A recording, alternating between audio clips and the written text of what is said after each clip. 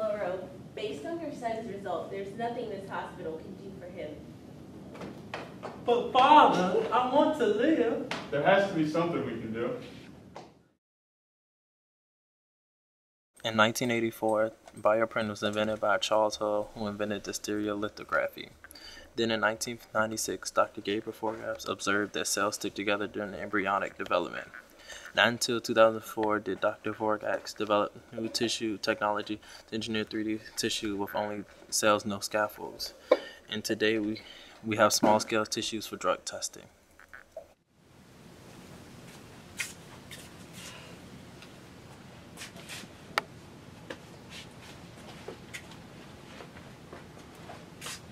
Hey, what are you reading? Oh, I'm reading a book on bioprinting. What's that? You don't know what bioprinting is? No. So let's read the definition together. Bioprinting is the selective disposition of bioinks of bioactive components, including proteins, DNA, hormones, ECR molecules, and synthetic biopolymers. So what does that mean? Okay, let me dumb it down. Thanks. It's the robotic, additive biofabrication that has the potential to build organs or viable tissues. Interesting. The main material in bioink is hydrogel. Current day hydrogels are difficult to handle. This means that there are several factors that affect the way the hydrogel is produced. Some of these factors include the solvent used, Fluid viscosity, the density, temperature, the solvent temperature, fluid surface interaction. the polymer concentration. For example, if you change one variable in hydrogel, such as the temperature, you have to fix the other properties of hydrogel as well.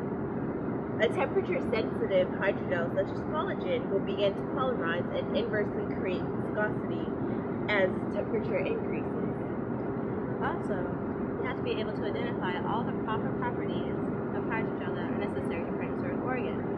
In summary, the viscosity, surface temperature, and density of the bioink used in these systems are limited by the process requirement, and that cause restriction on sense of the ECM molecules that will be used.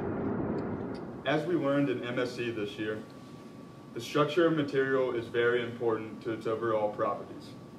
Human organs are complicated, naturally created structures. Because of this, the structure of bioprinted organs and the material used to create them is also very important. The hydrogel material is printed layer by layer upon itself.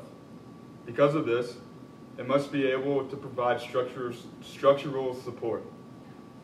The hydrogel consists mainly of cultured cells.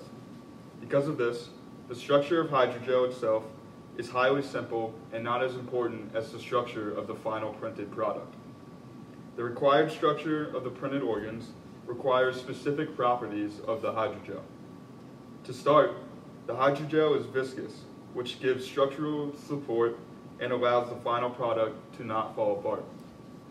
Further, the hydrogel must be able to symbiotically live within the human body. If not, the human body will reject the printed organ and provide further complications to the patient. Finally, the hydrogel must be able to be heat resistant, since it will be in an environment that is consistently 100 degrees Fahrenheit for its entire life.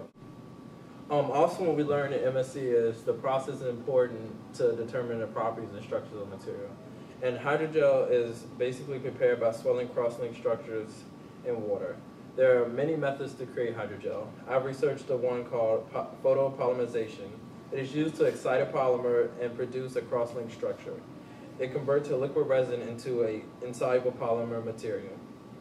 It uses irradiation of a light source. It is a very low operating cost, and it takes less than a second to create. The main benefit that comes from the production of hydrogel would be that lives would be saved.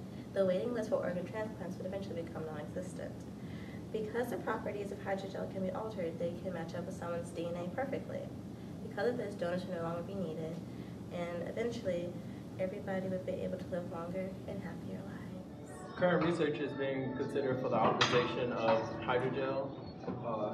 Future research is showing that block copolymers of PUG in gel by exposure to long wavelength light, UV light, will result in a coating of the tissue with hydrogel film, forcing a non-adhesive barrier at the free surface. This will highly affect in reducing post-operative adhesion in the models. In bioprinting's short 30-year history, there's been many strides to further bioprinting, and also through the new process in making hydrogel, soon we'll be able to print complete organs. The material hydrogel pertains to our MSc class from this semester in that the structure, properties, and processing are all very important in the final product. Some factors that need to be considered when printing hydrogel are the solvent involved, the surface tension, and humidity, and many more. These factors need to be ideal for each hydrogel for certain organs. Once we're able to overcome all the limitations that she just listed pertaining to hydrogel, hopefully we'll be able to print organs specialized for each person. With the new process of bioprinting, we'll be able to build you a heart. Yay!